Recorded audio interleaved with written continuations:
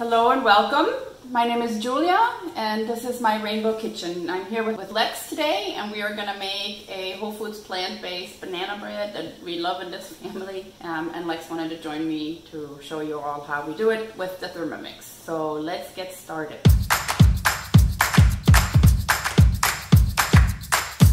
Here we are with the Thermomix. Lex is helping me today, and the first thing we're going to do is we're going to put this one zucchini in here. I'm going to chop that up because I'm putting just a little bit more fiber and vegetables and goodness even into our baked goods.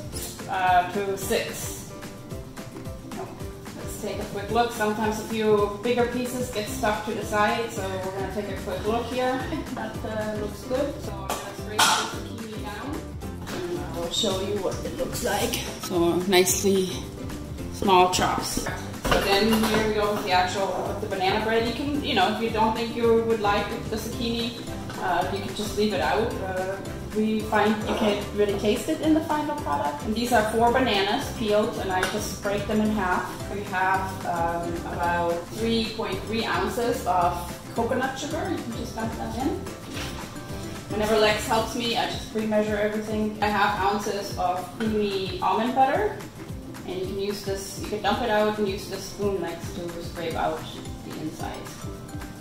Now we want about 6.5 ounces of flour, and I have a whole wheat pastry flour. And I also put in 3 teaspoons of baking soda and about a teaspoon and a half of cinnamon.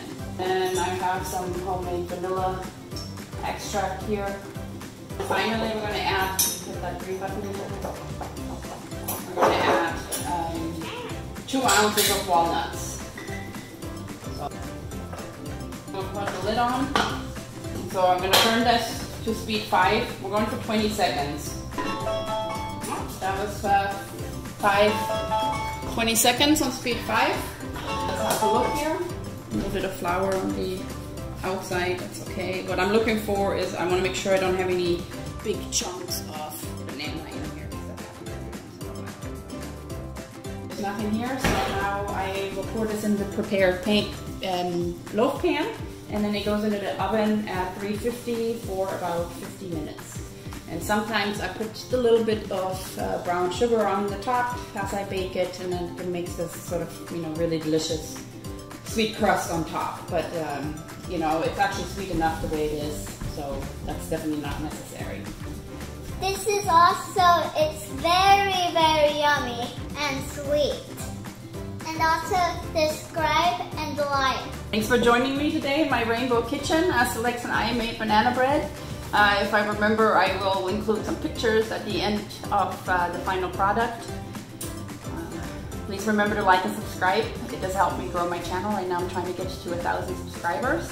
And if you want to have a personalized demo to see how the Thermomix might fit into your kitchen, please contact me. And it's an easy 4-step process to get started with that. So I look forward to hearing from you.